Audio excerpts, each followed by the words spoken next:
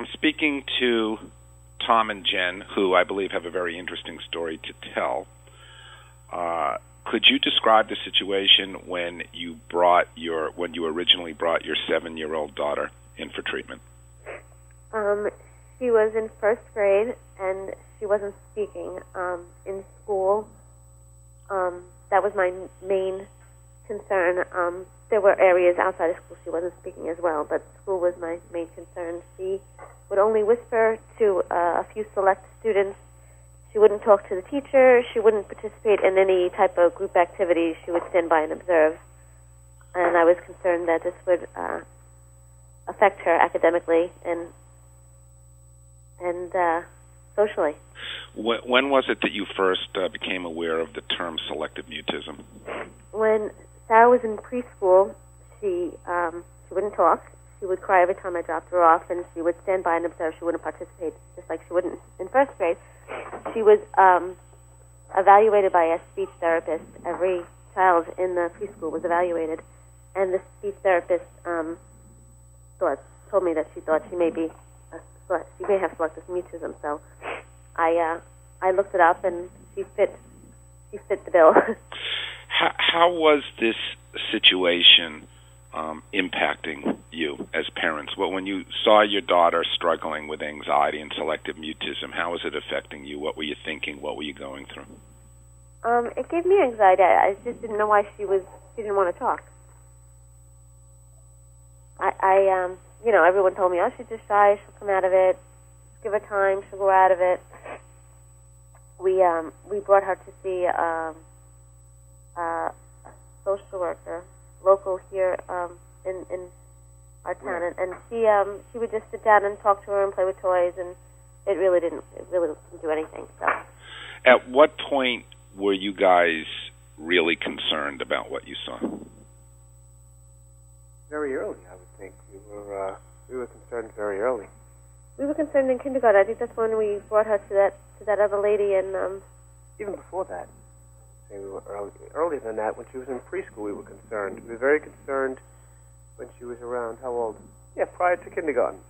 Yeah, she's probably about 4 years old. We saw some things going on, and then 5 years old, and then of course, you try to do things with her and change her ways, and it failed. It wasn't working, and you consulted with. You had relatives and friends. She's just shy. It's just this. It'll grow out of it. It's just a phase. But overall, it just continued on the same path, and we just could not figure it out until eventually Jennifer came across someone, like she said, who pointed us in the right direction, gave us the right idea. I actually did some research on the internet, and I found somebody local. She was over here, closer to us, and she said she specialized in selective mutism, so we went to her. And that wasn't working, and then we stopped that, and I did some more research, and then that's when I found you. Okay, just 10 seconds on when you took her to this other person who worked with selective mutism. Are you aware of what that person was trying to do with her? No, I am not, actually. We would go into her little office, and Sarah would sit there and play with toys and color. Sarah would, I think at first she just nodded to her, and eventually she talked to her, like whispered, just minimally. I mean, she was just asking everyday things. I don't even know what she was doing with her. Do you remember how long you went to this person? We may have visited her 3 times over the course of 3 months, perhaps, or 4 months. How long was it, Ken? We probably went about 4 times? About 4 times. Okay. But you were seeing, I don't mean to lead you too much, but you were seeing that things were not working, I'm assuming?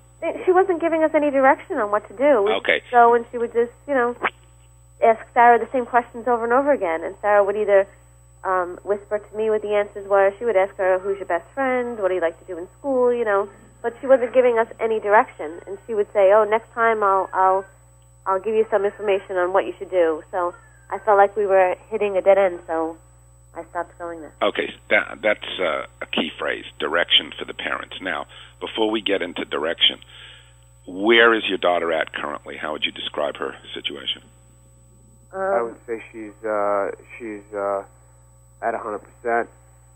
at 100% being a 7-year-old child. I would say 99%, but she's talking in school. The only I actually had the assistant principal come up to me yesterday and say, "I can't believe your daughter. She's talking, she's chatting, she's a different child. She came out of her shell," she said. She's talking in every aspect. The only problem the teacher said is she wishes her volume would be a little bit louder. That's why I said 99%. But she's a social butterfly. Okay, so 99%, 100% social butterfly. Mm-hmm. Now I want to talk for a few minutes about the process of how you achieved your objectives. And it's all about, you used the key word for the listeners, there's going to be a lot of people who are going to hear this, is giving the parents direction. It was my objective in working with you that I was, in essence, teaching you guys to be the therapists. I think that our total treatment was somewhere around 15 sessions over approximately a year, a little more. And in that period of time, I believe she came to my office actually only 3 times. The rest of the time was just the parents. Now, that's very important for the parents who are listening to this right now. This progress was achieved 98% via interaction with the parents, teaching them direction, teaching them a game plan. So we're going to go through the steps slowly in a few minutes. Within the next few minutes. Okay, now the first thing that we did was educating you to the fact that obviously selective mutism is an anxiety problem, and it's a variation of obsessive-compulsive disorder. And the first thing after that was for the two of you to be as unified, to be on the same team, not that you weren't before, but to really refine your parenting philosophy and technique to be on the same team. Because it's important for the child to perceive that. The more that things are meticulously organized, the more productivity you will be. Can you comment on that for a moment? Being on the same team? We never really had a problem. We were always on the same team. But, yeah, definitely she had to know that we both were going to be on the same team. One of them wasn't going to enable her more than the other one. We had a set of expectations that now she had to follow, and she couldn't go to one knowing that she can get what she wanted from one and not the other. I feel learning how to jump in, get into her more, and find out her feelings, and speak to her on a different level to bring her open and express herself more was actually an enjoyable thing to be able to get in there and speak with her and bond with her, and pull her out of a shell by talking with her and finding out her feelings and hearing what she had to say, and to get her to express herself and explain her feelings, basically. Okay, now you're saying that two pieces here. Let's first do the enabling piece. Just talk a little bit about how you guys stopped the enabling. She was very dependent, overly dependent on us for everyday situation stuff like falling asleep. She slept in our bed at that point. She was sleeping with us. We would have to answer questions for her. She wouldn't go up and down the stairs in her bedroom to get something. If she wanted something, she wanted us to do it. Simple things like when she got in the car, she was perfectly able to buckle her own seatbelt, but she wanted us to buckle it. There was lots of things, yes. Okay, so what I want the listeners to understand here, that what they're describing is not only, enabling is defined as any behavior on the part of caregivers that inhibits the potential or growth of the child. Right. And it's not just speaking for the child, it's getting the child to access part of the brain that the child doesn't want to go to because it causes anxiety or it's difficult. It's teaching independent skills at an age-appropriate level. When it came time to really put in motion not talking for her, like someone comes up and says, "Sweetie, what's your name?" and then there's a blank stare. Right, absolutely. Talk about that, and talk about your own emotions that you had to deal with in order to be successful. Well, we had to, once somebody, if I'd be at the grocery store and the grocery clerk or somebody would ask her a question, she would, look down or look at me, expecting me to answer for her. you instructed us that we had to freeze the moment. We had to wait 10 to 15 seconds for her to try to answer. We had to tell her that she had to try. And initially, I would just sit there and wait the 10 seconds, and I would have to answer for her. But it was embarrassing at times. It felt felt weird. There's a strange feeling. Yeah, the person looks at you like, okay, your child's rude, or she doesn't talk. It would give me anxiety. Her anxiety would give me anxiety, but. Yeah, but given this specific dynamic, what advice would you give the parents? Because it's very hard for the parents in general who have selectively mute kids to be able to do this freezing the moment and verbal non-enabling. What would you say to parents who are listening to this? What would we say to them?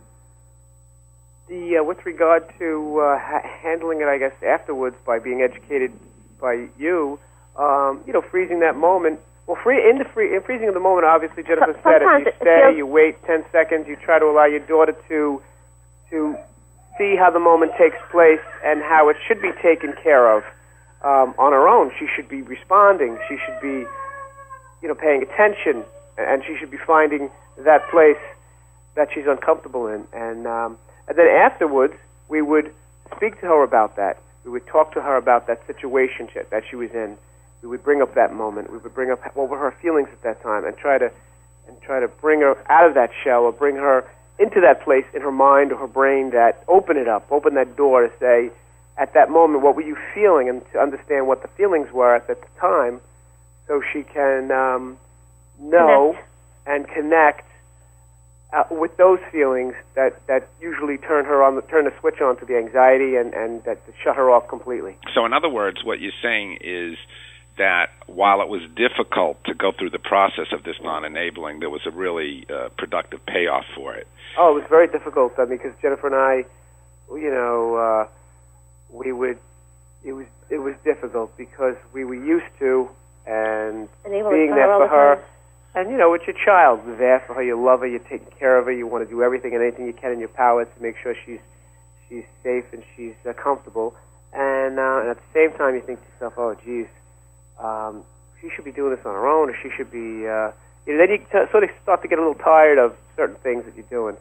So the enabling was definitely, by withdrawing on the enabling, pulling back on that was a high.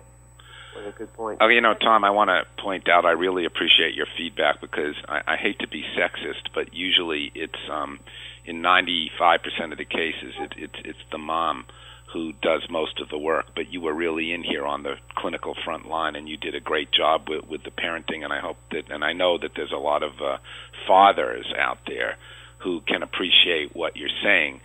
This process of helping her identify her feelings, how hard or easy was that? Well, it was hard doing it on a daily basis because sometimes she would just have the same answers all the time, but we would just have to have her identify with how she's feeling in certain situations. Even everyday things like, being happy, being sad, being mad, being angry. She had to just connect that those are normal feelings, and she had to connect with them, and it was us as parents. Our goal was to play that role and be that, and I guess therapeutize or be there, like you expressed. You made sure that we were there to speak to our daughter every day, all the time, a couple times a day. Try to get inside her, try to find out what happened at that particular moment at school, or that particular moment on the bus, or at the store. And in doing that, sure, that was a difficult process. We were being trained, and we were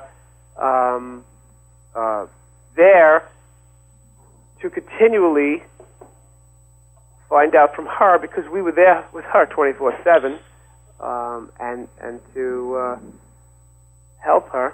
Okay, now there's just two more points I want to touch on here within the next 5 minutes here. Okay, now, we did, in this situation, use medicine. Some people who are going to listen to this interview are going to be open to this idea. Some are not.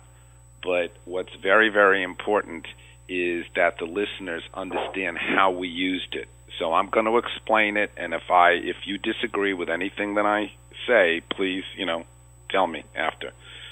We did not start with medicine right away. That is the biggest mistake that people make. This is not a medical disorder. Okay, this is an emotional problem that does have physiological ramifications. We used the medicine, a low dose of medicine, at a specific time. I believe it was a few months into therapy, and this was only after she was programmed for a new set of expectations, meaning that she knew she was not going to be enabled. You got her to the point that she was trying but kind of stuck. Did I say that right? That's correct. Okay. Yep. And then we used the medicine, and what did you start seeing with the medicine?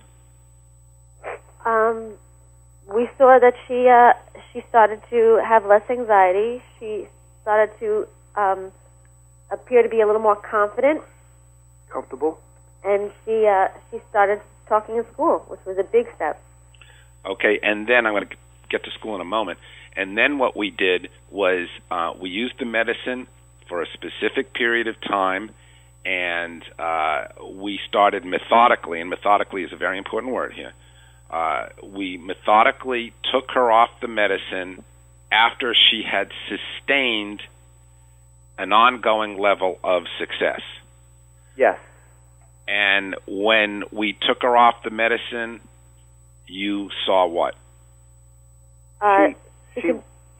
She was able to, she was very comfortable. She became more confident. She was talking. She was talking in school. She was talking in places where we always found, strange, whether it was supermarkets, whether even with family, certain family members, she opened up to. And, of course, school was the main thing, as Jennifer said earlier. Her academics bloomed, She did much better. Okay, so what we did was specific medicine for specific reasons, for a specific length of time, the overall objective of which is to have her not need the medicine. So parents, listen, when you think, the parents who are listening to this interview, when you think that medicine is the answer, and you run out and you go get medicine and you don't do the parenting work, I'm going to go on record as saying that's clinically criminal behavior, and it's desperate behavior on the part of the parents. It's also desperate behavior on the part of the therapists and psychiatrists who give medicine without doing the parenting work at the risk of being too controversial. Now, one more point here. You were identifying most of the problem as being in school.